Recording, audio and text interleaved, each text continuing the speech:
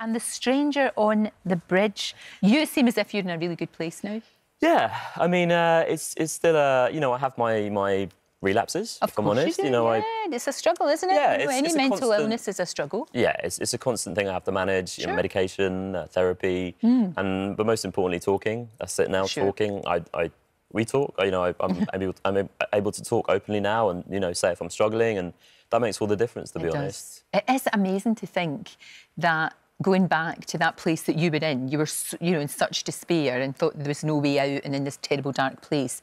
And if it hadn't been for you just helping, who knows what might happen? Now he's stuck with me every day. I know, because the two of you become really good mates. I mean, you're really good pals, and you actually do an awful lot of work for mental health issues, which is brilliant. No, were you like a teenager when all this happened to you? So, yeah, my kind of, I suppose, story is like it started when I was 17. Right. And I didn't realise that I was anorexic until I was 20, which sounds weird, but I never got a break from my own mind. So I didn't realise what I was doing was like abnormal. Sure.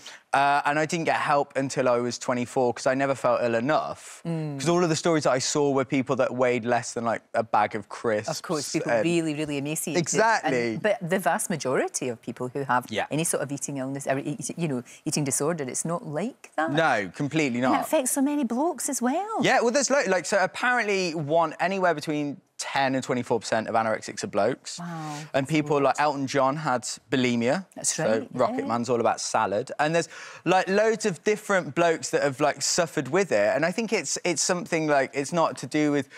There's a line in the book that eating disorders are not like Donald Trump. They don't, you know, sort of segregate based on race, gender and age. It can occur to anyone at any time. Absolutely. You talk about your huge ambassador for mental health and having been away for the 4 years doing all of these films. I'm sure people still want to talk to you about what you did on screen. I mean, the documentary about suicide was just hugely powerful. Yeah.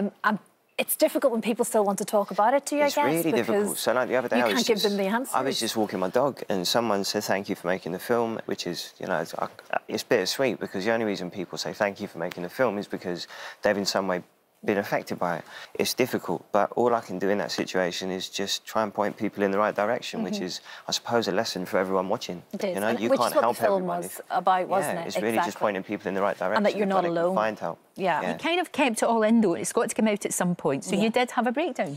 I did. And it's hardly surprising. Yeah. Hardly surprising that that happened. Yeah, it was. And, of course, because of the job that you do, it's all in the public eye. And that's even more difficult to deal with, isn't it? That's it, yeah. No, I totally had a breakdown. And unfortunately, because I was just spiralling out of control and I was making mistakes and things I really regret because I wasn't in my right frame of mind. But, you know, so I kind of understand that that will get a backlash and people will kind of think, what on earth's going on? But you kind of don't really know what's going on behind the scenes. And nobody knows. No, exactly. And it's all about, you know, just walking somebody else's shoes for a little while and then you'll know.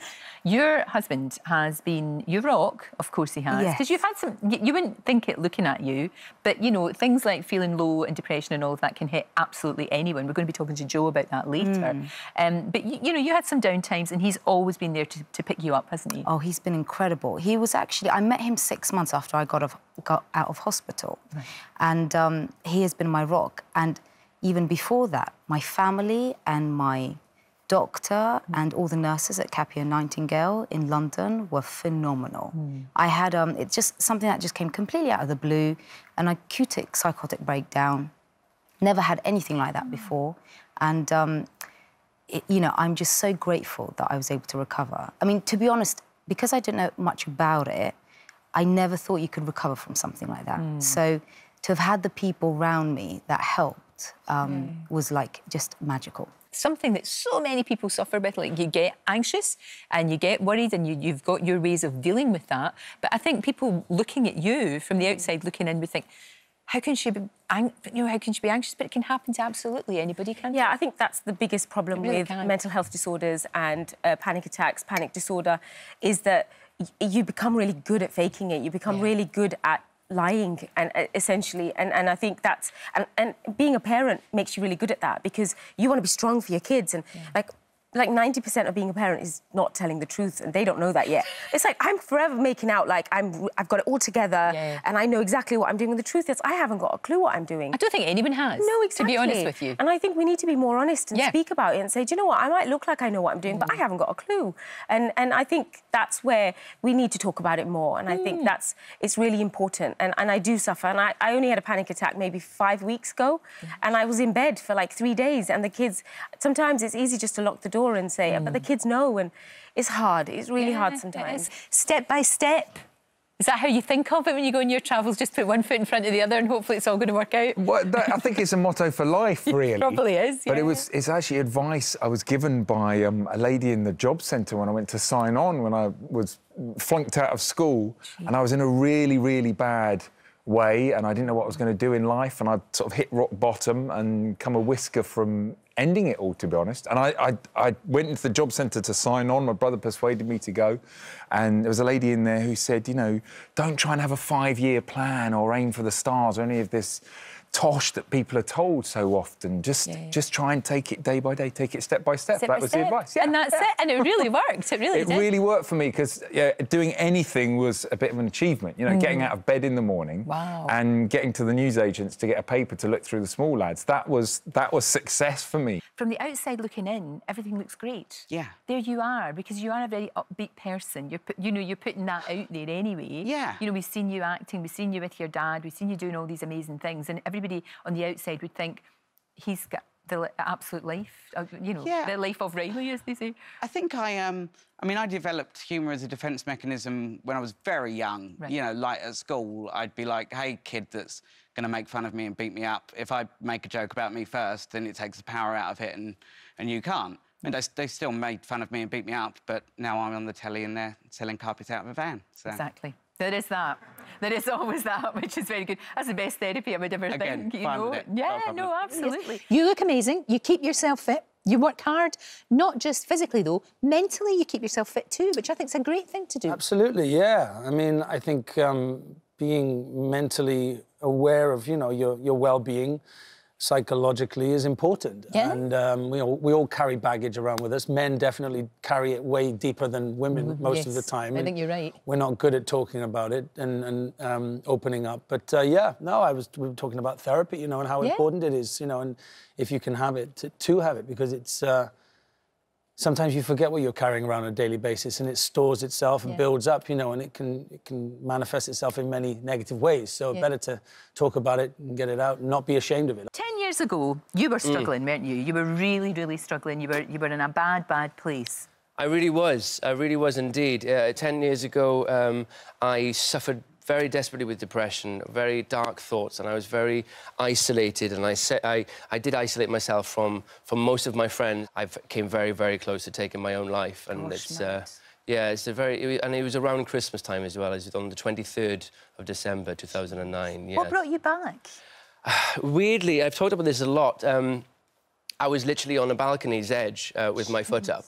And that was the situation I found myself in. After numerous different discussions with myself internally in Spain about how to do this, I sent myself away to try and have a make or break holiday for myself, and it went terribly bad. I found whiskey was the only option, and then I found myself on that ledge. But for some reason, the element of control and the feeling that gave me, the energy that gave me, took me off that edge. And I'm eternally grateful for that moment, for whatever that moment was. It was like a turning point. It really was a turning point. I think that's the beginning of my life in many ways. I mean, you've described before that you can feel absolutely fine, and you don't necessarily link it to depression or anything else. You say that you feel you go from 0 to 100 in moments where suddenly you're overcome with these suicidal thoughts. Yes, and the past just comes and gets you when you don't realise it's going to come. It just catches up. And when you say past, I mean, we do obviously we're linking this to you had a tough upbringing, really. You had a very abusive father. You saw some awful things at home with abuse towards your mum, and indeed your brother, who sadly took his own life because it was too much for him.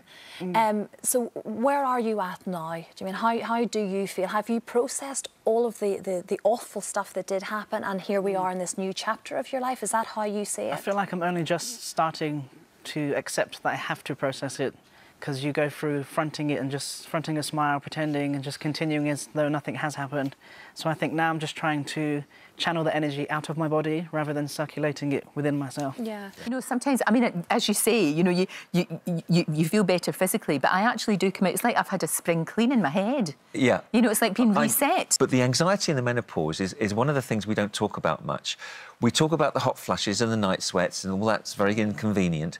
But the anxiety and the depression that comes with it sometimes, people don't understand so much because they don't talk about it, and I'm delighted that you are. Oh, because it happens to everyone, and I don't think anybody should feel, you know, ashamed in any way of sometimes, because I know sometimes I feel completely overwhelmed. Well, I'm better now, because as you know, I've got HRT, and I swear by it. I know it's not for everybody, but for me it's great. But even if you get put on that, you still got to monitor yourself, because sometimes you need dosage changes a little bit. And people will be amazed to hear you say that you felt this anxiety and you sometimes felt overwhelmed, because people see you successful, superstar, confident, full of, you know, self-esteem.